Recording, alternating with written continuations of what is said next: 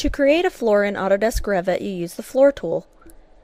The Pick Walls option on the Draw panel allows you to select existing walls for the floor boundary.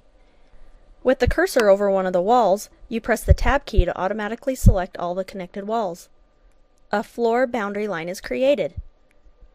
You can simply select the double arrow symbol to swap sides if necessary.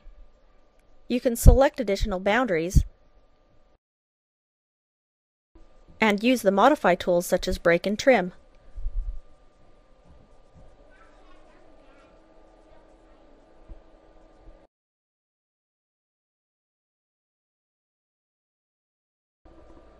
Once the boundary is created to your specifications, you simply accept the layout.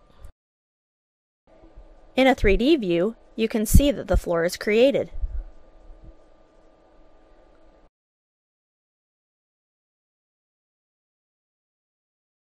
Additionally, there are several tools in Autodesk Revit you can use to create roofs.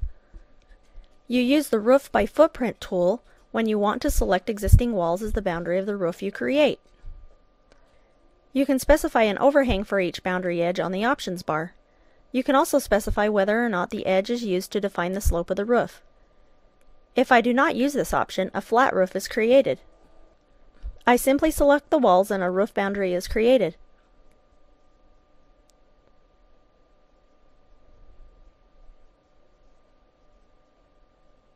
In a 3D view, you can see that the roof is flat.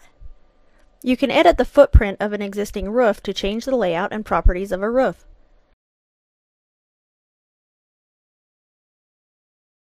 In this example, watch as I select the outer boundary edges and define a slope.